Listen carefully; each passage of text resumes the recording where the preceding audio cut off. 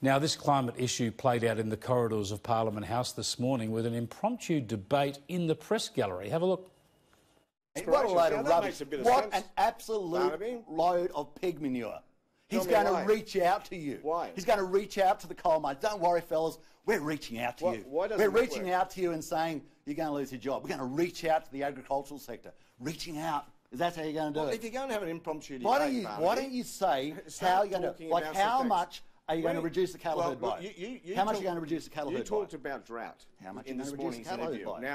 Now, is there a link between a changing climate and drought? How much are you going to reduce the cattle herd by? Is there a link between... You know what? How much are you going to... Well, ask Meat and Livestock Australia. They know Why don't you know the answer? Well, they don't need Why don't you know the answer? We don't need to reduce the cattle Why herd. do you announce a policy and not know how you're going to do it?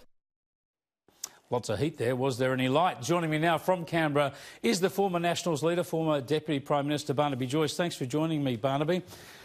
Look, I know you can't resist a good debate, especially on this issue, but is that the way to settle these issues? Are you going to get very far having a slanging match with Joel Fitzgibbon in the corridor? Well, you can't do much, Chris, when someone crashes your doorstop. I mean, that's something I haven't experienced since Senator Bill Heffernan was around here. But, you know, if he's going to walk, you know, if the fly's going to walk across the spider's web, then don't complain if you get bitten. You know, it's everything he said there was basically rubbish. In the IPCC report that was brought down in Korea, which was the most latest, they talk directly about a reduction in the beef herd. A beef produces around about 70 to 120 kilograms of methane a year. We've got 28 million head of cattle in Australia. Methane is about 23 times carbon dioxide as a greenhouse effect. So the way the IPCC, and I'll listen to them about what their intentions are long before I listen to Joel, is that they say you've got to reduce your cattle herd. Now, for me in a regional area, that really rings alarm bells, because it's not just beef, it's also dairy, it's also pigs. Even you and I produce methane, Chris, about 0.12 of a kilogram a year. Maybe we're going to have to get rid of a few of the people as well. I don't know how this works. No, don't start me on this. You want to start with pets. You want to start with pets. Check out the carbon footprint of your household dog. Yeah, well, this how ridiculous. And see, Chris, I've got a good memory, and I remember the last time we had this debate, actually, and I'll always, you know, chide our own side when they do it wrong. There was this sort of collusion between the federal government and the state governments. And I remember Peter Costello going on the 7:30 report, you know, claiming responsibility for this, and we got the vegetation management laws. So in the country, we paid for the equation to bring down carbon emissions, because they basically, through the states, because states don't have to compensate, Commonwealth does, as you know, they basically came in and said, well, the way we're going to meet our obligations is to stop farmers from managing their land and stop farmers from being able to manage their vegetation.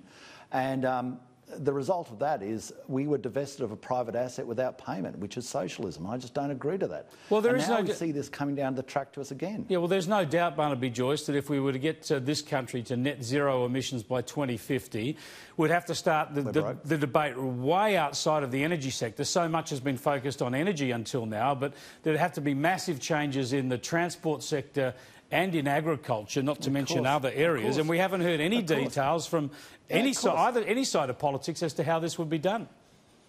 And that's what's so disingenuous about it and dishonest. But you can bet your life the bureaucrats will be hard at work, because this is the ideal socialist scheme. It's basically a new tax, a tax on the more industrious, a tax on those who actually create the wealth for the nation, basically on the moral paradigm and the illusion and the erroneous suggestion that what Australia does will actually change the climate. What Australia does will not. But we can make life exceedingly difficult in virtue signalling and find the person who's the minority and make them pay for it.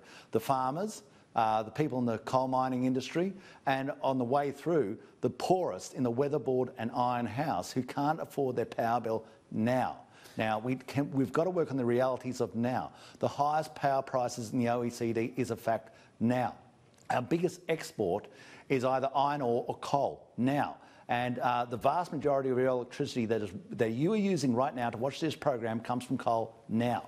Now, if you're going to start reconfiguring this from the illustrious minds of Canberra, then watch out, because the person who's going to get hurt is you later.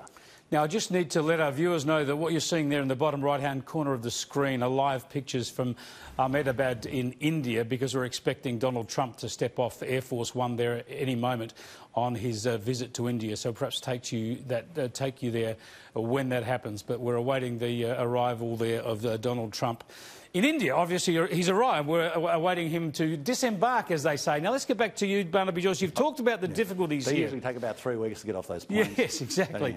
Well, especially with his hair, it'd take a bit of work. Now, let's get back to 2050, net zero by 2050. We'd all have to be in agreement. Even proponents would have to agree that there's an enormous amount of detail and reform, as they would call it, needed in a whole vast array of industries in order to get there.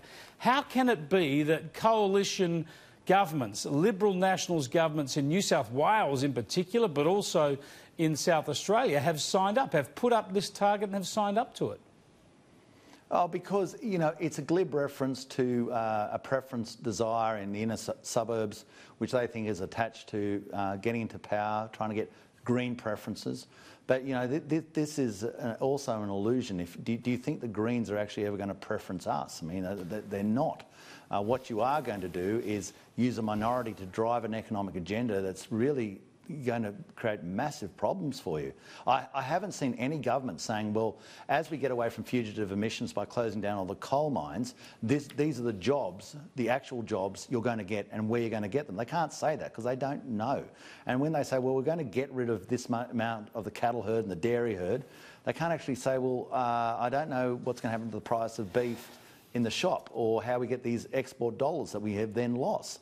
And they seem to be oblivious to the idea that that the world is on the same sort of you know, they torture themselves in this moral conundrum like we do. They don't. Brazil won't care when they take over our beef exports. But let's get back to... won't care. Sure, but let's get back to these policies then. What on earth is the situation where you're a Nationals MP, you've got a Nationals party in government with the Liberals in New South Wales, and they've signed up to this net zero 2050 deal. Have the National Party let down the country by having a state government actually sign up to a carbon emissions target that could be incredibly expensive and dislocating to deliver?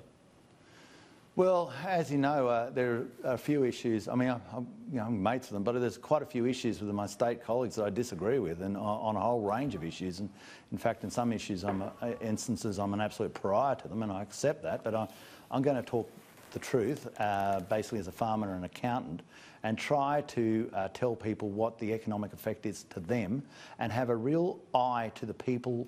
The poorest people live in our electorates. They live in the little villages and little towns, and they're not the quiet people, they're the invisible ones. Will you lobby the New South Wales Nationals, though, to rescind that target? Do you think the New South Wales government should get rid of that policy, reverse it? Well, I think that, you know, you have to honestly answer how you're going to get there, and honestly tell people what the costs of it are. Are you willing to say to people, if you lose your largest export, well, this is the hospital you will not get. These are the increase in the pensions that won't happen.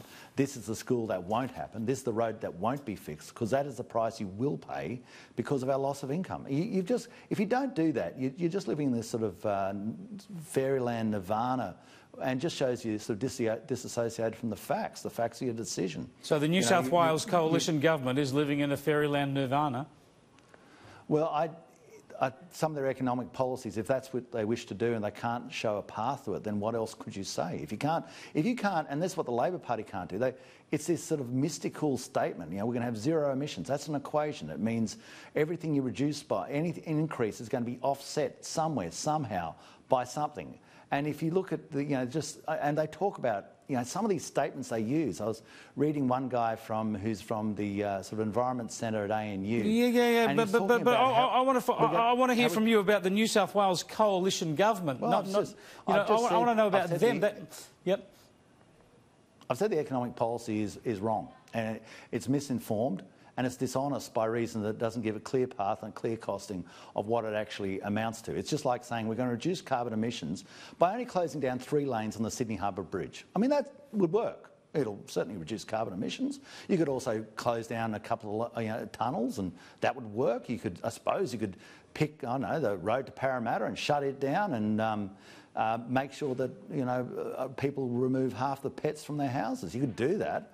But are you prepared to accept the economic consequences? And this idea that I would never do that because of the political effect on us. So what we'll do is just bung it on the people out in the regional areas and see if they want to chew it up. And it does not only affect farmers. This is the basis of the economy of our towns, of our jobs. When someone's got to bell the cat and maybe even get rid of the cat out of the house to tell people the honest truth. I want to give you a chance to react to something that Anthony Albanese said just half an hour or so ago in his exclusive interview with Kieran Gilbert.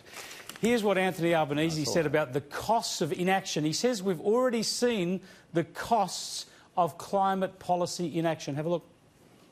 We saw a bit of the costs of inaction over the bushfire season, when we lost 33 lives, when we lost over 3,000 homes, when we lost 12 million hectares of land, when we have, who knows what the cost is. What we know is that the cost of that season certainly won't be $2 billion that the government talks about. Is he blaming the coalition for death and destruction? That's outrageous. You're grabbing a tragedy and a personal tragedy in people's lives and using it to score a political point for your own purposes by reason of a dopey announcement that you haven't thought through. I mean, I think you'll find there's some serious reports out there that said that the bushfires have got a lot to do with fuel load, they've got a lot to do with a whole range of items, and to blame them on so-called climate change is completely misleading. It's raining now. There are floods in certain areas. Are we also responsible for that? How about the temperature this morning? Are we responsible for that? I mean, the actions in Australia are not responsible for anything. We have no effect in Australia. We have no effect on the climate. Zero. There is not there is not a peer-reviewed report in the world that would say the emissions of Australia have any effect. Even the most strident environmentalists, if they're competent and skilled in sort of the oversight of a report, they would not suggest for 1 second that Australia has any effect on the climate by itself whatsoever. So what Mr Albanese said there was mischievous or a lie. Barnaby Joyce, I do need to move on. I want to ask you, you're putting a private member's bill, you've put it into the Parliament to change the way we elect senators. Rather than just have 12 senators per state, you want it broken up into regions, effectively electorates in each state, so that you're guaranteed senators from the regions. Interesting idea, but no hope of getting anywhere. Well, why not, Chris? Let's look at what we have. We have 12 senators per state, elected as one electorate. And it says in Chapter 1, I think Part 2, Clause 7, that an Act of Parliament, not a referendum, an Act of Parliament could break that into regions or by choice of the Parliament. And then you'd have 2 senators per region. And 2 senators per region would mean those senators would have a constituency, and in the remoter regional areas, as our lower house seats, the House Representative seats are getting bigger and bigger and bigger, would have a greater capacity for people to be proximate to an elected representative. And seeing our system is based on what they call the West Washington system, Westminster for the House of Representatives and Washington for the Senate. Why is it that New York can have 2 senators, but Adelaide has 11? I'll tell you what, that'd fix the Senate, to just shrink it, just have 6 per state, and it'll be a lot better. But interesting idea, and we'll come back to that one later on. I know you've got support from Bob Katter already for that reform. Thanks for joining us, Barnaby. You're welcome, Chris.